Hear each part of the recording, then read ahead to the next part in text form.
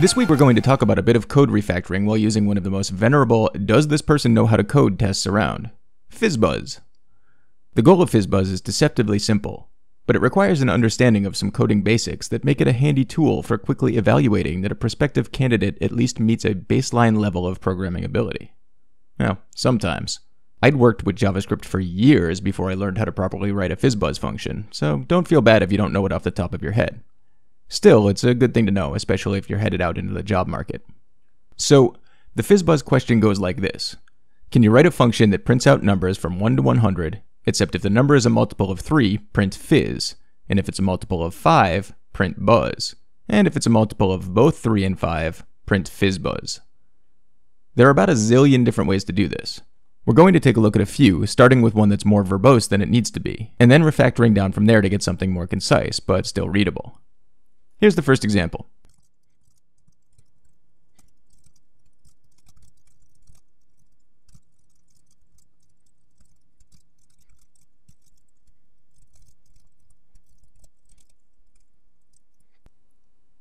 Save that.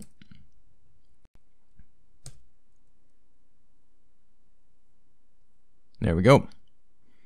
That'll do what we want, but let's take a small detour to talk about the percent sign we're using up there. If you're not familiar with it, that's called the modulus operator, and what it does is return the remainder of a division. Remember remainders from school, back before you learned about decimals? For example, 20 divided by 6 equals 3 with 2 remaining. Meaning 6 goes into 20 3 times, but that only gives us 18, so you have 2 left over. That's what the modulus operator does. So 20%(6) would yield a return value of 2. We're using this to check every single number in our loop. First, we divide it by 3. If there's no remainder, then great, that's at least a fizz. We do the same with 5.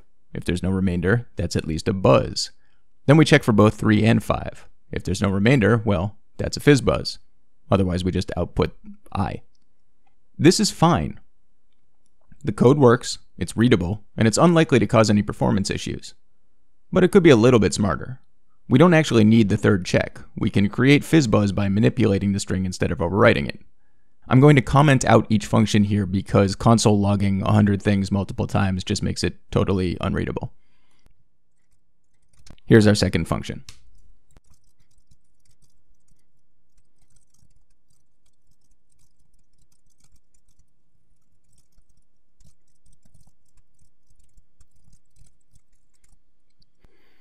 Save that. Refresh.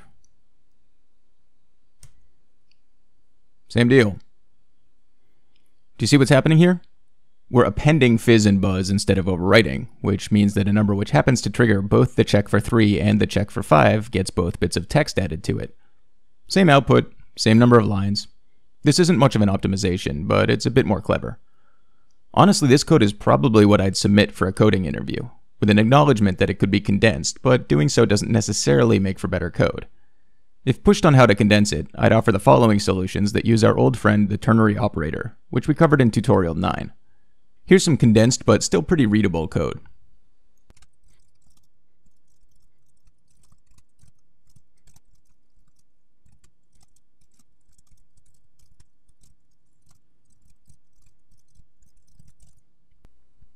Alright, save that. Try it. Yet again, same results. This is almost identical to the code in the second example. We're just getting rid of the ifs.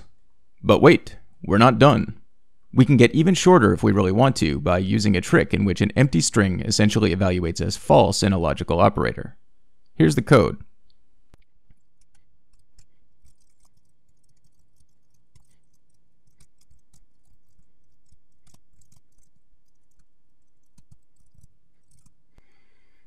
Save that again.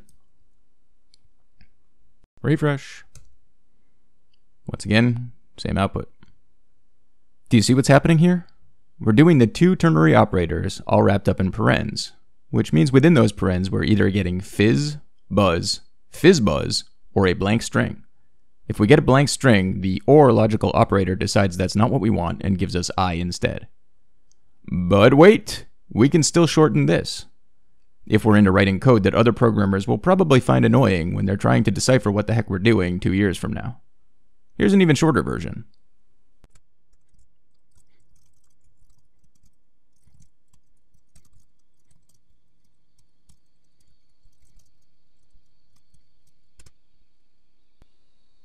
Save that. Try it again. And again, we get the same output.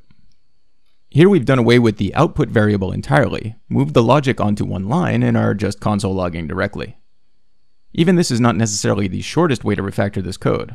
You can get fancy by using arrays, for example, but don't do that. This kind of coding test is generally not about can you come up with the most clever way to execute this task in the fewest number of characters, but rather about making sure you grasp the fundamentals of programming. One of the fundamentals of programming, at least as espoused by any development group I'd want to work with, is write readable code. Getting too tricky is more trouble than it's worth. My favorite of these for a working site would probably be the third example, the first one that uses ternary operators. I think it's concise and elegant while still being readable. I think once you get into stringing multiple ternary operators on one line, code rapidly becomes unreadable. But again, if I were using this for a coding test, I might go with the second example just to be explicit. So, there you have it. Now you're prepared not only to pass a FizzBuzz test, but to explain why you chose the approach that you chose. And if you weren't familiar with the modulus operator, now you've got another tool in your kit. See you next week.